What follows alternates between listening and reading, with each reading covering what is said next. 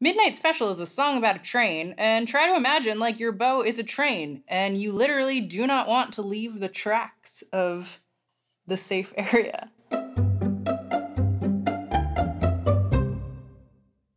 In this course, we'll be focusing on string crossings, left-hand technique, and right arm bowing technique.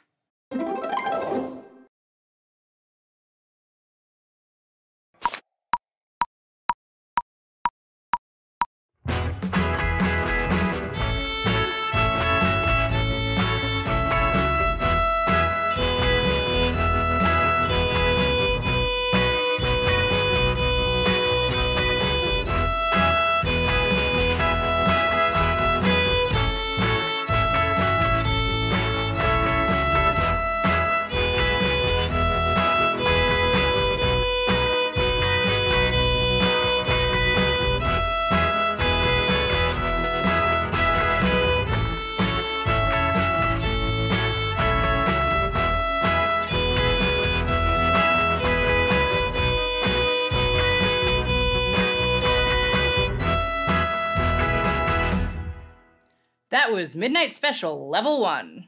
Midnight Special is a country blues of unknown origin. It's a prison anthem, and it's about a train that ran right by a jailhouse.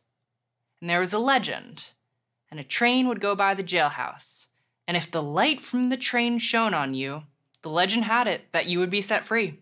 Blues musician Leadbelly helped popularize the song with his version, and it was also covered by Paul McCartney, and most famously, classic rockers and tongue twister, Creedence Clearwater Revival. Say that 5 times fast. All of these cover versions really speak to the song's timeless melody and feel. You can almost feel the train chugging along as the song's going.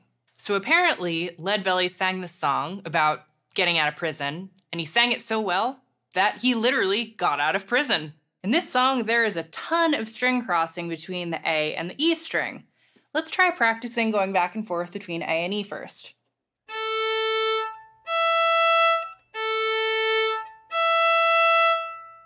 Be aware of the height of your elbow as you make this crossing. Notice how when you're on the E string, it drops a little bit. And when you're coming back to the A, it needs to come back up again.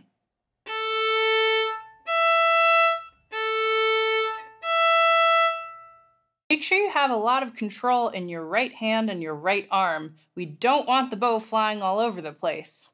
Here's an example of that.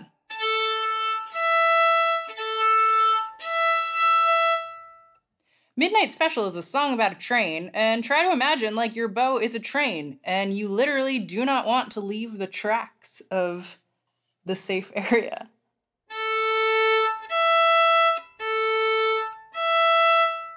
Make sure that you're not pulling your arm back.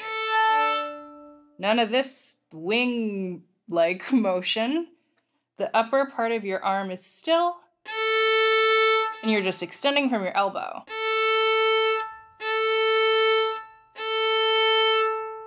You might want to try practicing this with the upper part of your arm against a wall so you literally can't move it back this way.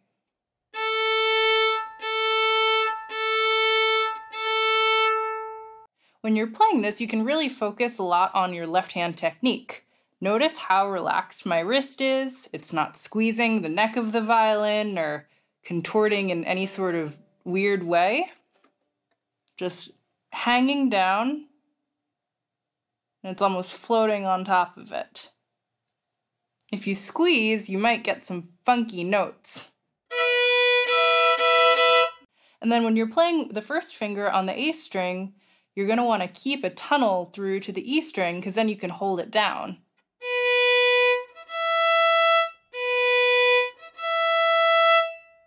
I'm imagining like the E string itself is the road and that a train or a car needs to get through. But if the one finger is touching the E string and because your tunnel has collapsed, that's when you're going to get some screechy notes.